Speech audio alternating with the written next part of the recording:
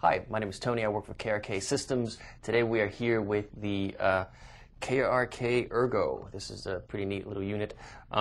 This is a room correction system that KRK has developed, and we are in a room typical of what maybe like a bedroom studio would be, drywall, carpet, some ceiling tile. You can either go ahead and invest a lot of money in acoustical treatment, or you can go ahead and get an ERGO and see how that helps you. This is going to be a pretty good example to show you what ERGO can go ahead and do.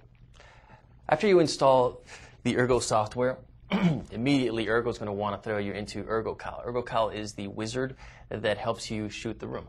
Connecting the ERGO to your system is pretty easy. You have the speaker outputs here and the calibration mic input right here.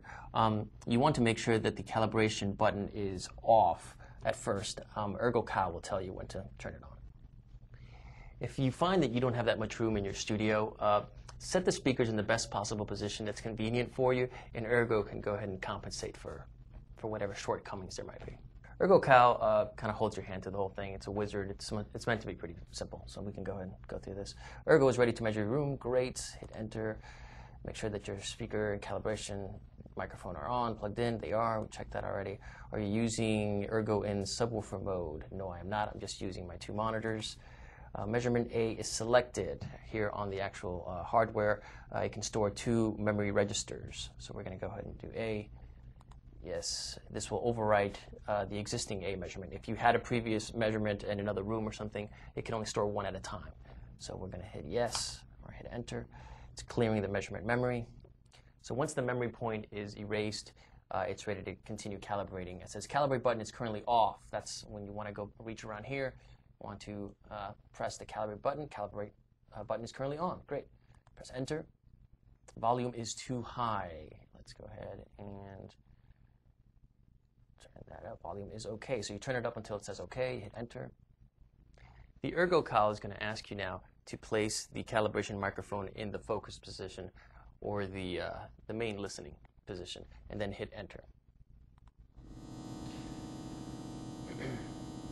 It's going to do the volume calibration. It's going to tell you whether the volume is too high or too low. In this case, it's saying it's too low. We can go ahead and bring it up. Bring it up to an acceptable level that you're comfortable, and then just go ahead and hit the no button.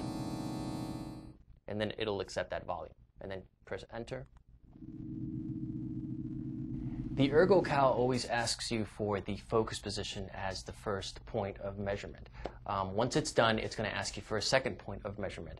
And a third and a fourth, and as many as it takes up to when you get past 90%, and then that'll be fine. It'll go ahead and tell you.